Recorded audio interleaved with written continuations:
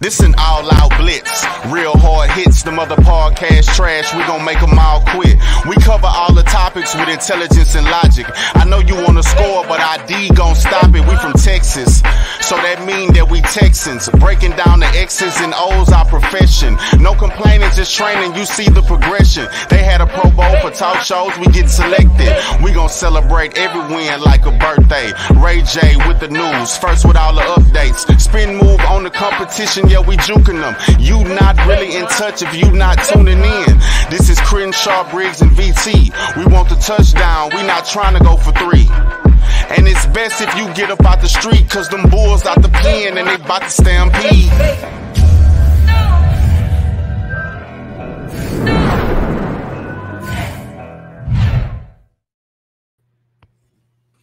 Hey everyone, welcome to the Texans Fan Battle Podcast. As always, I'm your host, Matthew Briggs, tonight, and I got my amazing trio. We got a special guest, but let me introduce my guys to you. First off, I'm A1 since day one. I got Mr. Crenshaw. What's going on, buddy? Happy Wednesday. Happy Wednesday indeed. And always, we got our older but little brother, BT. If you ain't got no haters, you ain't popping. There you go. Guys, we have a special guest from 790 Sports Talk. The co-host of the A-Team, we got Mr. Adam Wexler. How you doing, sir? Oh, great. Great to be with you guys. Thanks for having us. You've been enjoying the offseason? Doesn't seem like we're in it anymore, so yes, absolutely. It's been forever, huh? It seems like slow motion. I'm ready for it to be in. So, well, let's kick off with some NFL news.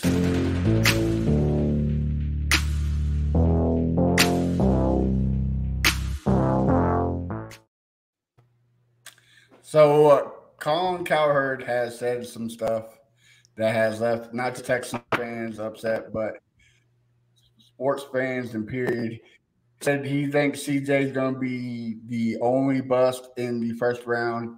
And then he went on to mention other quarterbacks who will never reach the Super Bowl, including the late Dwayne Haskins. You're our guest, so I'll start with you. What's your opinion? Is it poor taste? Definitely it's in poor taste. With that many people involved in a radio/TV show like that, there's no way that should ever happen. And I don't think that was how it was intended. But if it wasn't, you got to explain it a little bit better. It should have been acknowledged. He shouldn't have pointed out his name without saying anything about it, as he lumped him in with a bunch of other poorly playing quarterbacks that are still either trying to be out there. But that's kind of the whole point of the graphic. Well, he's saying you can't win a Super Bowl with these guys. He had a bunch of guys that aren't even in the NFL anymore, or guys that aren't starting. So clearly you can't win with them either. And just sprinkled in a few of the others, not just who happens to be in the last, 10 drafts, those 30 quarterbacks. But yeah, it's just typical poor taste. He says things in a powerful voice with confidence, so people think he knows what he's talking about. He obviously had a huge misstep there. The backlash that comes with it is fine. Nothing greater than that should happen. It's not some Twitter mob that should be having him, walk the streets and off the air. It was in poor taste. It was insensitive. It was foolish, and it should have been acknowledged. As soon as he said it, he should have said something about it. Or as soon as they posted the graphic, if they hadn't already realized when they put it together, they shouldn't have done it like that. You got to at least acknowledge what is going on with that particular person, since he passed away at age 24. So who knows what he could have done. Point is, it never should have been brought up that way. What they said about CJ Stroud, that's a little bit different story. He basically forced a topic that is kind of unnecessary. I got to pick one of these 3 guys that went in the top 4, and one of them's going to fail. And then he said, well, I could see all of them failing. But the only thing that got picked out nationally was, or here locally, probably more importantly, is he picked CJ Stroud out of the 3. Do you want to hear his reasons? He went to Ohio State, and he thinks the owners are clueless. So that's why CJ Stroud's talent isn't going to win. Pretty much the whole segment laughable. Yeah. I mean, do you not see what's going on in Indianapolis right now? I mean, if our owners are that bad, I don't know what you think about Indiana. So yeah, I agree. BT, what about you? Yeah, I think the Dwayne Haskins remark was not just out of touch, but just gross. The reason why I don't think it was just a little mistake is because the graphic was incorrect. The graphic actually said quarterbacks that can make the Super Bowl, and he went out of his way to correct it.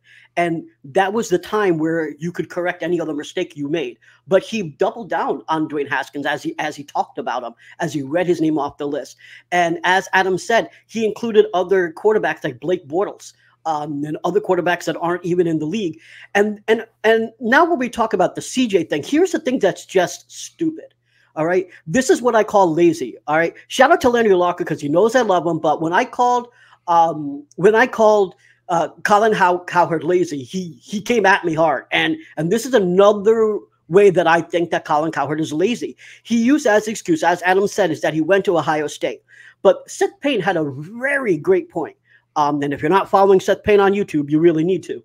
So there have been 3 Ohio State quarterbacks taken in the first or second round in the past 40 years. One of them is dead, Dwayne Haskins, who you can't really say anything about. Number 2 is you have Justin Fields, who's in his 3rd year. Now, if you're calling him a bust in his 2nd year, you're going to feel foolish like everyone else who called Hurts and Josh Allen a bust as well, because in their 2nd years, people question whether they should be a starter. So I think that first of all, Justin Fields' story has not been told. And then you have a quarterback that hasn't even taken a snap in the NFL. So based on those 3 quarterbacks, you're going to say Ohio State has some sort of legendary bust mechanism. That makes no sense to me. That's lazy. That's just going by, this quarterback should work out because of where they came from. And that's not the case. Look at where Patrick Mahomes came from. Look where Josh Allen came from. Lazy, lazy, lazy. I think it's time that people stop giving Colin Cowherd this emphasis about or this belief that he knows what he's talking about all the time. The reason why he makes the news a lot of times is because he makes mistakes. And his mistakes isn't because of just pure gaffes. It's because he's not even trying to come up with the definitive reason why someone should be a bust. To me, it's just ridiculous. Crenshaw, I'll see you there with Oh, I mean, it's bad, man. I'm surprised his family haven't came out and said anything about it. See, Colin gets more views for the wrong things than the right things he's saying. And then I'm tired of the Ohio State quarterback narrative. I hope the CJ come out there and show everybody why he's number 2 pick. It's very, very lazy. It's really, really disgusting. I can't believe he said it. I'm like, what did he say? And I had to go back and replay it again. I was like, wow, that's crazy. But I hope he come out maybe tomorrow, apologize, make a tweet, do something to show some remorse. Don't just leave it blank like this. Agreed. Well, moving on to the next subject. Richard Sherman is rumored to be taking Shannon Sharp's spot with Skip Bayless. If anybody didn't see the clip years ago, Richard Sherman did not like Skip Bayless at all. So interested to see how that goes. Adam, are you ready to watch the fireworks? Are you excited, or what's your opinion on it? Well, no offense to Shannon and Skip. I didn't watch their show before, and I sure as heck am not going to start watching it now. Richard Sherman's the better person on it, just like Shannon was the better person on it. So they've really just replaced one person with another, but they haven't replaced the person they need to replace. If we want to sit here and talk about how out of touch and lazy Colin Cowherd is, well, Skip Bayless can show him a thing. It's basically a hold my beer situation. Honestly, Richard Sherman, I can't imagine he doesn't hate him. And you brought up what happened many years ago, early in Richard Sherman's career, when he basically told Skip he doesn't know what the heck he's talking about. He's done more with his 2 seasons of professional work than Skip's done in his whole life. And I thought he was right then, and he's certainly right now.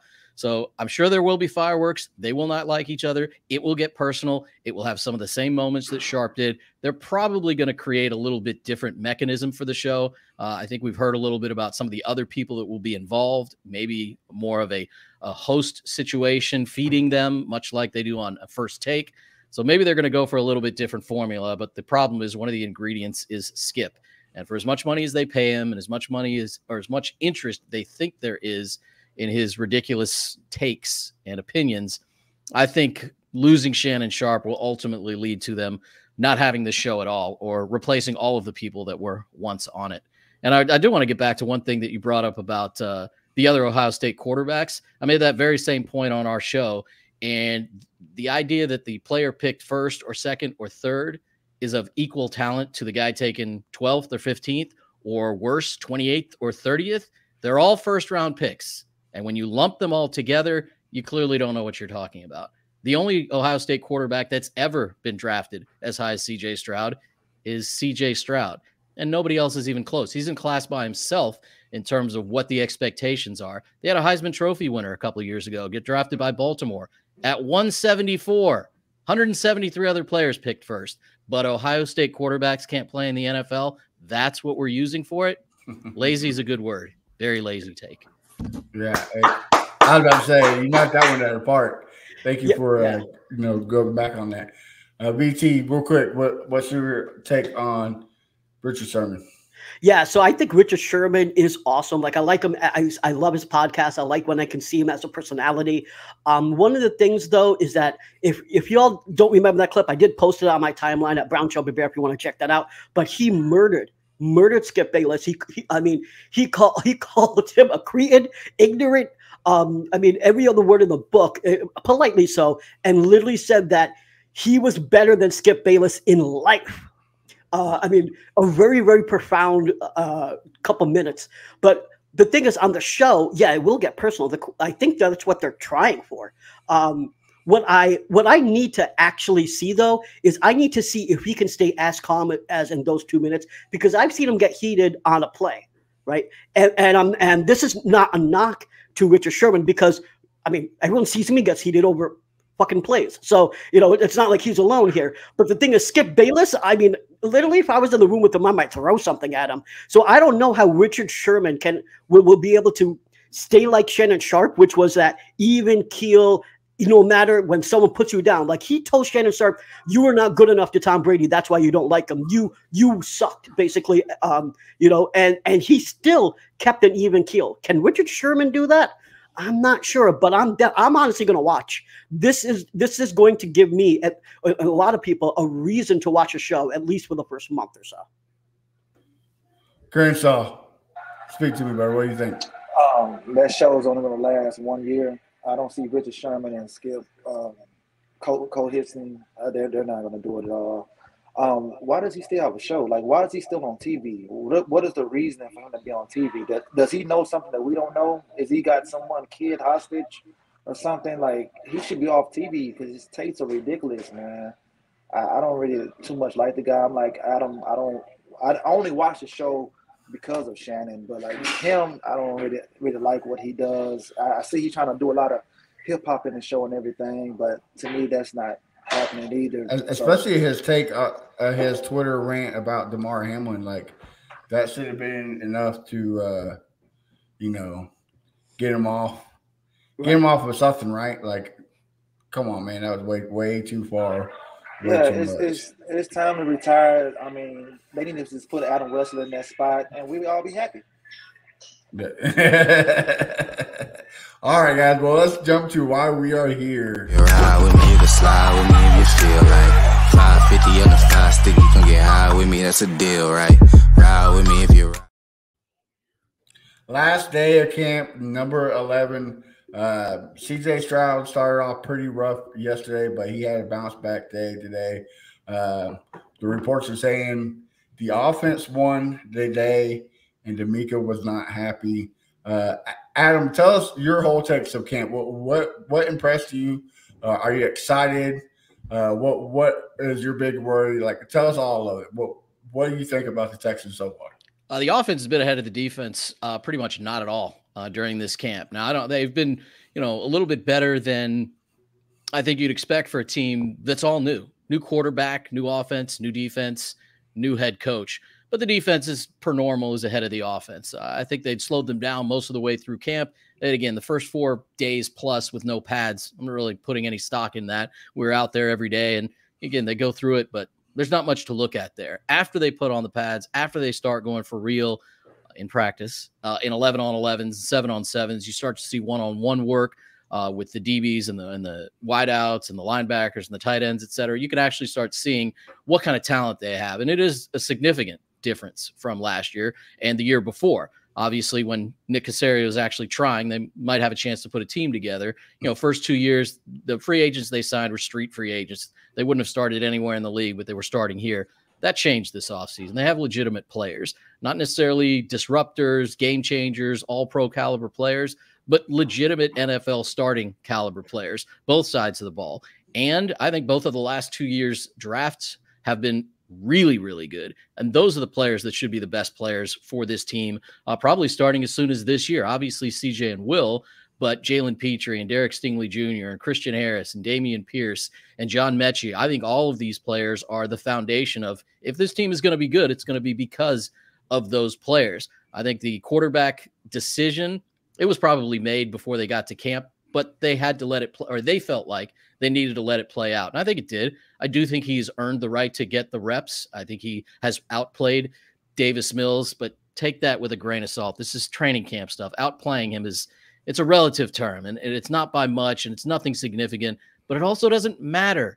Makes no sense to draft CJ Stroud, not get him all the work in practice, not have him ready to the joint practices, and not have him ready for the opener.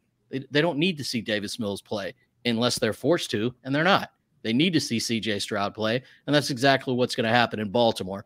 I doubt he plays a whole lot tomorrow night because I don't think a lot of the players that can protect him will be out there.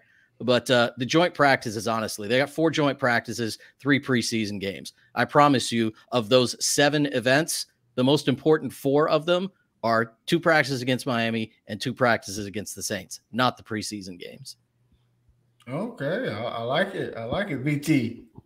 Yeah, I mean, I have some difference of opinion. I agree on the whole QB competition. Agree with you 100%. It was already a known quantity that basically Stroud was going to play week 1, both in preseason and as well as in Baltimore.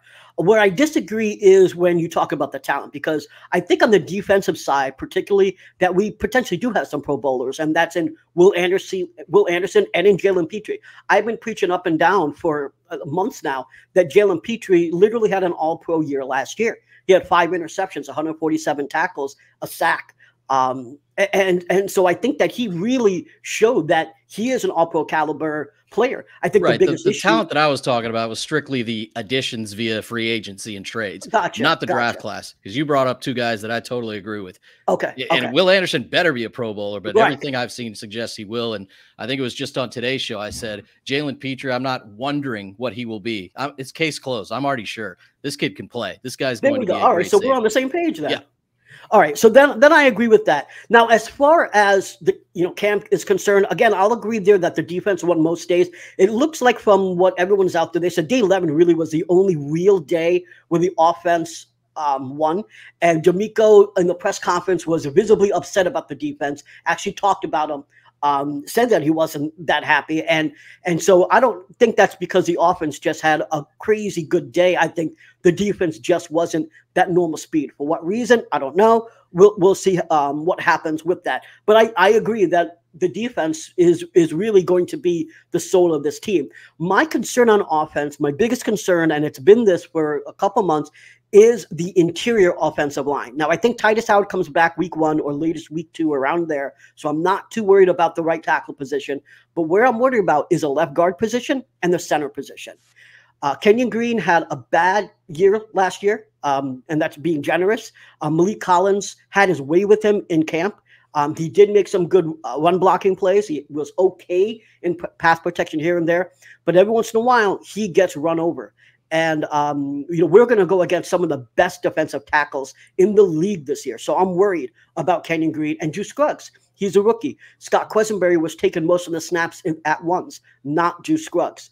And so those 2 individuals, in my opinion, control the offense this season. If they can't keep Stroud upright for 3 seconds, it's going to be a problem. The only good thing that I'm going to say about that, however, is that Stroud actually looks like he has gotten better week to week.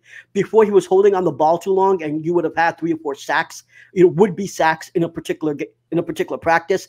Now he's actually getting the ball out quicker. Instead of 3 seconds or 3.2, he's actually getting the ball out in 2.5, 2.7. These are estimates from the beat reporter, so no one can say with any certainty. But nonetheless, he's getting the ball out faster. So I think that's a plus. But again, the biggest thing that's going to limit the offense is not the wide receivers. It's not even the quarterback. It's a left guard and center positions. And unfortunately, during preseason, we're not going to get the best out of that because we're not going against the top tier talent on the Patriots side the whole game.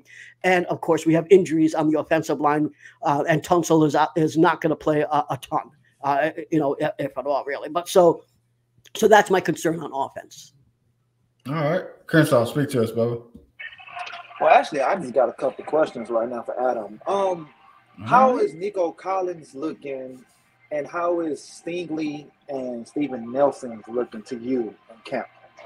I think Nico Collins, for what I think he can be, he should be excited about the camp he's had. I still hesitate to elevate him to true number one status. He'll be their number one. He'll be their number one target down the field. Should be their number one target in terms of red zone plays because of his size that nobody else on this team has. Xavier Hutchinson's close. Jared Wayne is close, but Wayne probably won't make the original 53. They're going to run a little bit different look in the red zone, so I'm sure Robert Woods and Tank and Mechie will find a lot of openings underneath, and I'm sure Dalton Schultz will be a popular target. But if they're running any fades, if they're running any go up and get it plays, it's only Nico Collins, and he's excelled in that regard so far this camp. He's gotten behind defenders, beat Shaq Griffin for a long touchdown, beat Derek Stingley for a long touchdown, passes from both of the two quarterbacks on those respective plays. And if there have been shot plays at camp, he's basically been on the target end of all of them. Not all of them have been complete. And the best part about camp is the majority of the time he has been the quarterback's best friend, so to speak. He's been defended by Stingley. They're making each other better. And that's what I hoped to see. I think Steven Nelson's a little underrated. I think he's a good second corner, especially for what they're paying him, even with the extra money he squeezed out of Nick. But I think they're perfectly well set. That's probably the most sound position group on the entire team because both of their slots, I think, are excellent. I think King probably is running ahead of Tavier, but I think they provide different things. And depending on who they're playing and what players they have to match up with, will kind of determine which one of them is the true third corner. But Derek Stingley Jr. was probably healthy enough to play football later last season, and they just decided for the future of him and the future of this team, there's no reason to bring him back. He needs to be out there this year, and it's not a competition between him and Sauce Gardner. To me, it will be to everybody else. Just go out there and show you deserve to be a top 5 pick, and that's what I expect him to do. Oh, man, couldn't say it any better. I hope you're right. I hope everything goes to plan. We've been saying that the secondary is the highest. We say is top 8. VT says top 5. And what would you rank the defensive secondary as of now, right now? I mean, as a whole, because now you're adding in their best 2 guys, because Petrie and Ward as a duo that's probably an even better duo than Stingley and Nelson as it relates to the corners versus the safeties. But that's a pretty lofty spot to be in. And some of that's also going to be dictated on, are they getting any help up front? Are quarterbacks being forced to throw quickly? Are quarterbacks being hit when they throw, which should result in turnovers and drives that get stopped? I think that's where you're probably not going to see them able to elevate into that super high level. And you also got to consider where they're coming from. There's just too many other teams that were better than them, didn't make any changes with their personnel or defense. There's really no reason for them to drop off. One little caveat there is the Texans play some really not very good quarterbacks this year, and they should be able to take advantage of that. So that might skew some of their numbers in their favor. I like them, but I don't know that they can elevate their unit as a whole quite that high. Okay. That's respected. So as we talked, we got tomorrow night, we got the New England Patriots at New England, correct? Yes. Yes. So we got the depth chart of now. Adam, tell me, what do you expect from the starters? We all know that they're not going to play full reps, but what do you expect from the starters and the backups? And is there any surprises on the depth chart that caught your eye?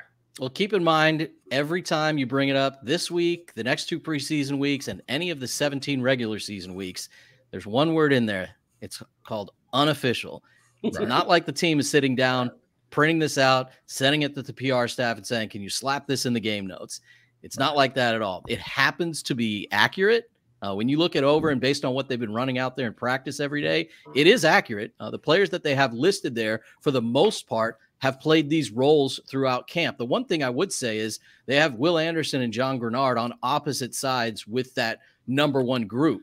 Most of camp, Grenard and Hughes have been opposite each other, with Anderson and Martin working in behind them at those respective spots. They're going to rotate, so I don't think it means a thing. I think you're going to see different groups with each other. You're going to see different groups at the ones and at the twos. But those are your top 4 edge rushers at this point in camp, and I'd be really surprised if that changed considering the guys behind them. Those are their clear top 4. They have a clear top 4 on the interior as well, and that, again, is accurately listed with Rankins, Ridgeway, Collins, and Roy Lopez. But again, truthfully, the way camp has gone through these 11 practices, the most often started duo has still been Lopez and Collins. I think eventually by Baltimore, it's going to be Rankins and Collins, but we're not going to see a whole lot of, if you're a veteran, especially those even brought in that know this defense, they're not going to be out there against whomever Bill O'Brien decides to put out there on offense for the Patriots this week. Like I said, I think they're going to get very limited reps. And then when they have joint practices, they're going to get 30 snaps, 35 snaps, 40 snaps, ones versus ones, which can all go simultaneously on the 2 separate practice fields. That's the work they're going to get to prep them for the season. All right. Man, I like it. Crenshaw, start with you. As far as tomorrow, right? Yeah. Mm-hmm. Yeah, I mean, I really want to see CJ play at least 4 or 5 series. I really don't want to see Davis Mills at all. I know what he can do, but unfortunately, we have to see him. I hear a lot of trade rumors, but I don't see them trading that guy. Just keep him as a backup.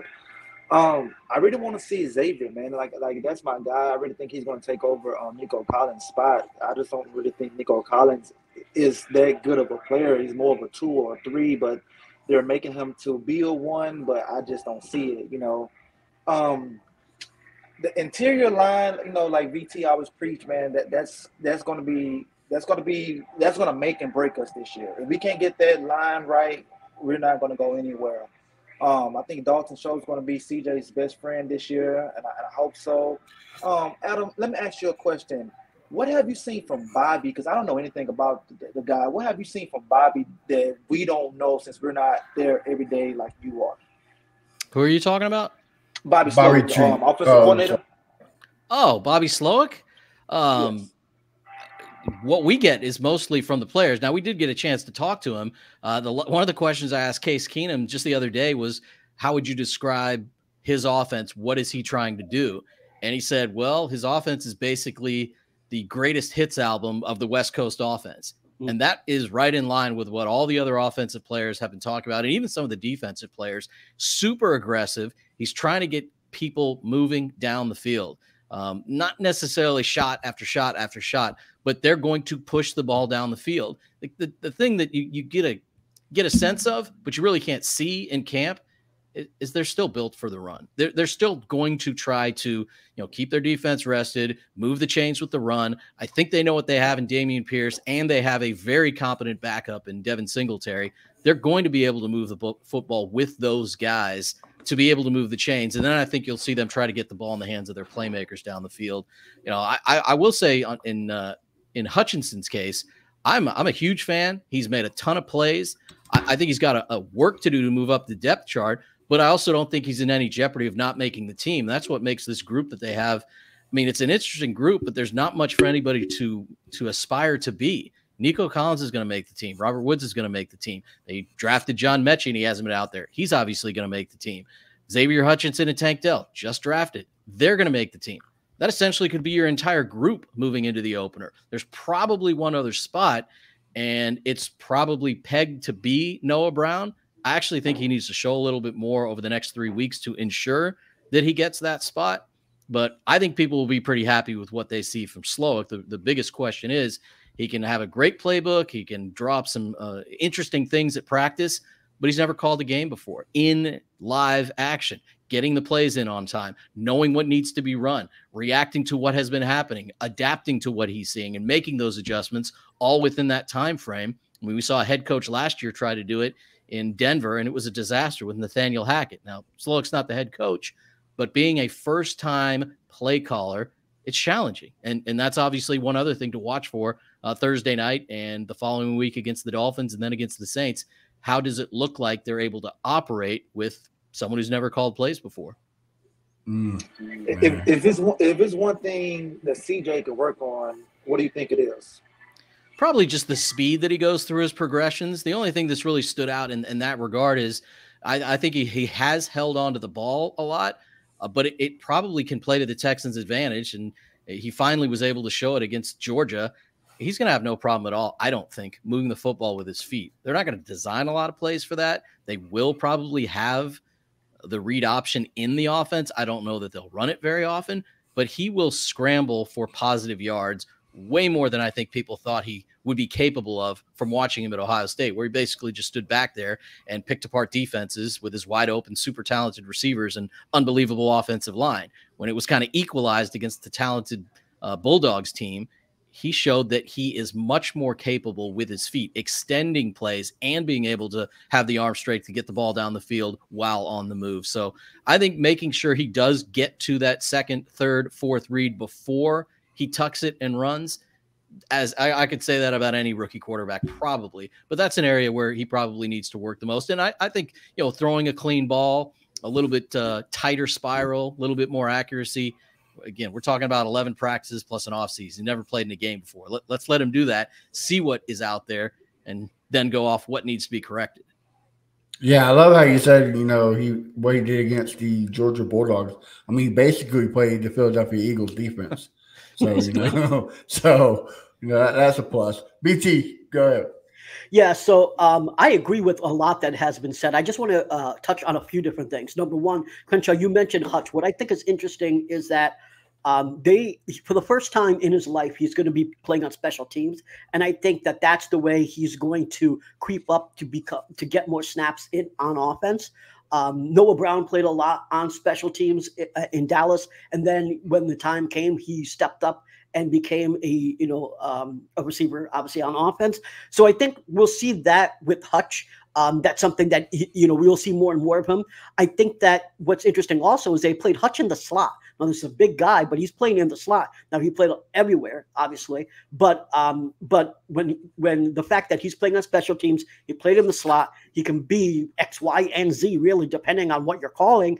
Then I think the versatility of Xavier Hutchinson is why I think eventually later in the season that where he's going to get more snaps on offense. So I'm really looking forward to see his progression. He was a 6th-round pick, and I think a lot of people are just throwing him away essentially because of how late that we drafted him. But I think he's going to be electric when he gets his shot, and I can't wait to see what he does in the preseason and hopefully gets more snaps in the offense.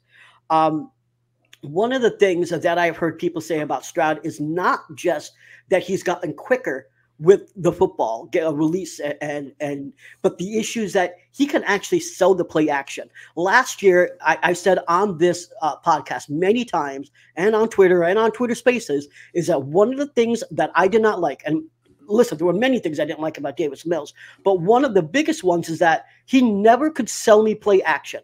That there are players when I'm watching it, my eyes are already switching because I don't think they have the ball anymore. Like you're fooling me watching it on TV. And Davis Mills, not once did he ever sell me on a play action. That's different with CJ Stroud. He can sell the play action. By being able to sell the play action, he's going to be able to get the ball out downfield, which is something that Davis Mills never was able to do, which is why when he tried to sell that play action, he failed. He could not convert on 3rd down. So I think that those are some of the big differences. As far as preseason goes, I think they're going to have Judon out there. That's what it looks like out on the Patriots side. What that means is that we'll see how our offense responds to Judon. They'll have Jabril Peppers out there. So it's not like we're not going to see the Patriots out there with just, 3rd stringers. So I think we'll see something out there. But I agree also, again, with Adam saying that, that Dolphins defense is strong. That's when we'll see a lot on how this offense actually is going to perform throughout the season. But I do think that this preseason is going to tell us a lot. It's not going to tell us a lot on how on how the offense is going to be run because it's going to be very vanilla. And but it will give time for Bobby Slowick to actually be that play caller for the first time when the lights are on bright and when he can actually show what he's got. So that's what I'm all these things, there's little bits and pieces of CJ Stroud play action. Hutch, seeing him on special teams, seeing what snaps he can get, seeing how they perform against this Patriots defense. There's little bits and pieces that I want to see. Obviously, I don't really give a crap of who wins and loses. It's preseason. It's time to try shit around.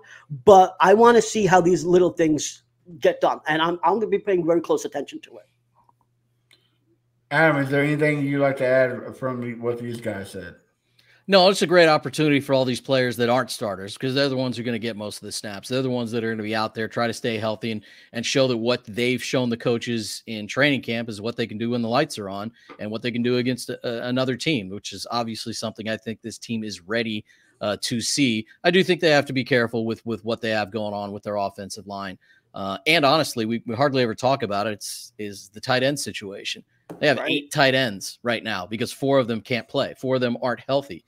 And after Dalton Schultz, their number 2 tight end and number 3 tight end basically haven't practiced at all at camp. So manipulating your way through a game in an offense that would like to use their tight end, Dalton Schultz, who missed a handful of practices after colliding with Jimmy Ward, but is fine now, probably doesn't need to be out there very much, which means you're going to have possibly every snap taken at tight end after Dalton Schultz could be coming from a guy who doesn't make this team.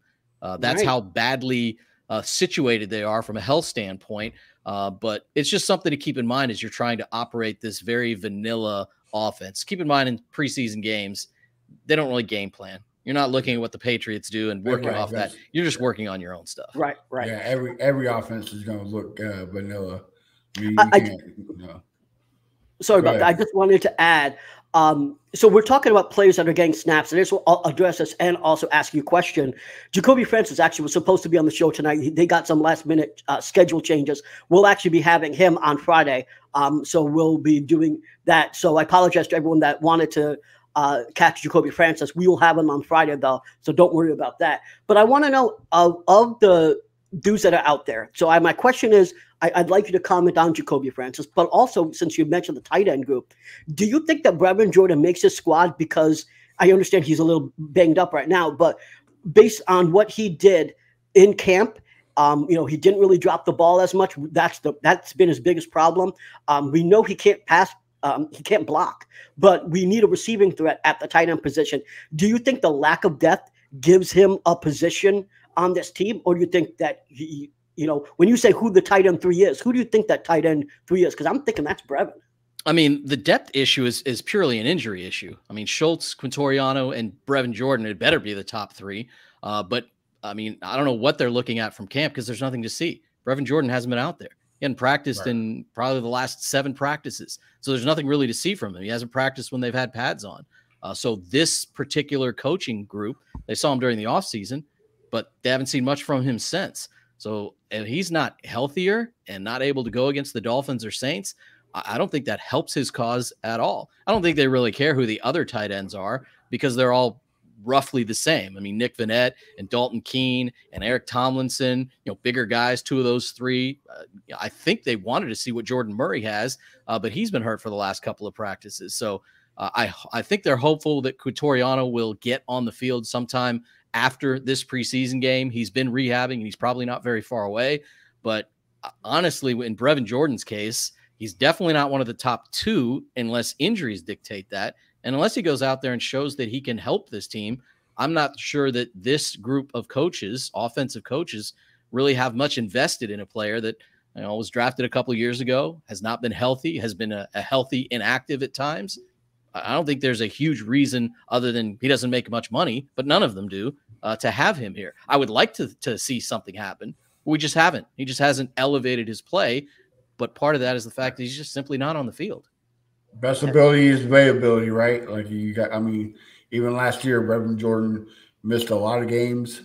So hopefully that changes because we got to see something, right? You got to have some kind of showcase to see what we need to do.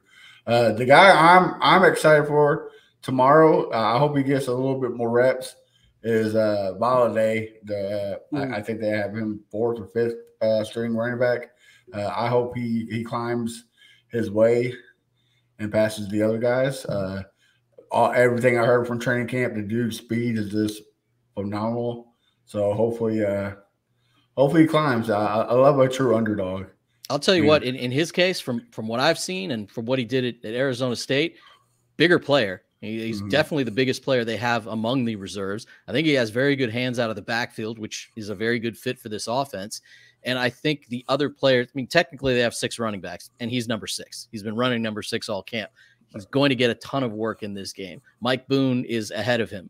He's a veteran. He's going to play special teams, or he's not going to be on the team. He's probably not going to get carries, so to speak, over him, unless obviously he's not active. Jared Dokes, he's not going to make this team ahead of Valladay, but technically right now on the depth chart and how they've been practicing, he's ahead of him. They have much more hope for a guy like Valladay than either of those two guys. And again, I'm not sure how to categorize Dare Ogunbowale, because I think they just value him for being, he's a veteran player. They know what they're going to get. He's been running with the 3s. He would be active on game day if this is the group they go with into the season. He can also play special teams, and he's good out of the backfield. But there's nothing different than any other team's 3rd or 4th string running back. That's why Valladay has a chance to be better, to show them something more, and to actually put himself in position to either grab the very last spot, or maybe they stop using him so they can sneak him through waivers and put him on the practice squad. I think they're pretty sure they want him a part of this team moving forward. If it's not part of the 53, then certainly it's part of the 16-player practice squad. And I think he's the type of players they should have been adding to the roster post-draft every year. And they basically didn't add any of them. This is the first year they're actually trying. Yeah, that's what it seems like, right? And another one that I've been interested to see is Blake Cashman. I guess he's taking everybody by storm. They said that he is part of the starting linebacker core. Adam, is that a guy that caught your eye, or? Well, one of the reasons why you'd see him listed as a starter is because Kirksey has not been practicing. He was out there for the first few days, has a minor leg injury, but he has not returned to the field. Henry To'oTo'o is another player who's elevated. Those two players, along with Harris and Perryman, those are your best 4 linebackers. Those are the guys that should be on the field almost exclusively on game day. A lot of 2 linebacker sets with the 5 DBs. So that kind of makes it a decision to make who's playing with Harris. But Blake Cashman is just the type of player that's kind of on the fringe, that is making sure they don't cut him. He's making plays. He has quickness. He has speed. I think he actually showed pretty well late last year when he was given the opportunity. He has been very good in coverage, which almost every team needs. This team certainly does.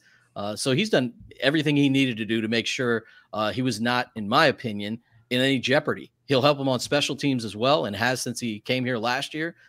He's definitely a player that they will want, not only in that group, but he should probably be among the active players every week, because he can play special teams, because I think they like how he's shown.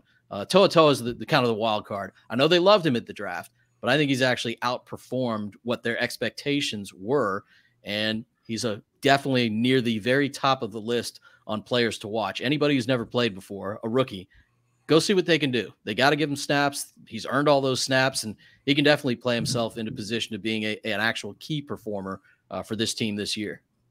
So piggyback off of that, do you think Kirksey is in jeopardy of being cut, or is his spot sealed? No way he's going to be off the team.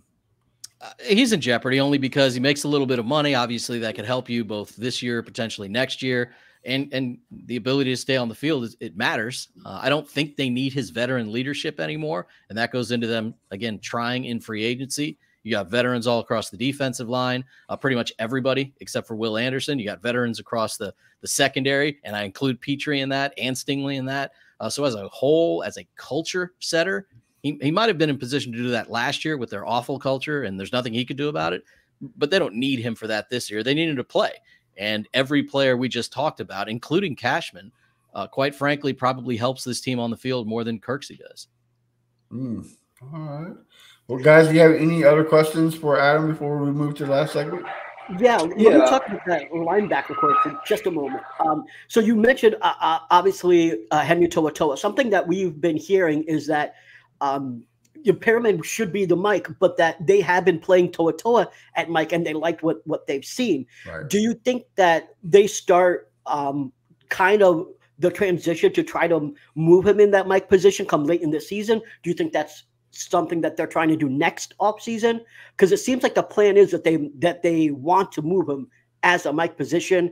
The question that I want to ask is one, well, that's part one of my question. Part two is that do you think that his body, his physique, the fact that he's a little light is one of the reasons why they're waiting to put him in that position?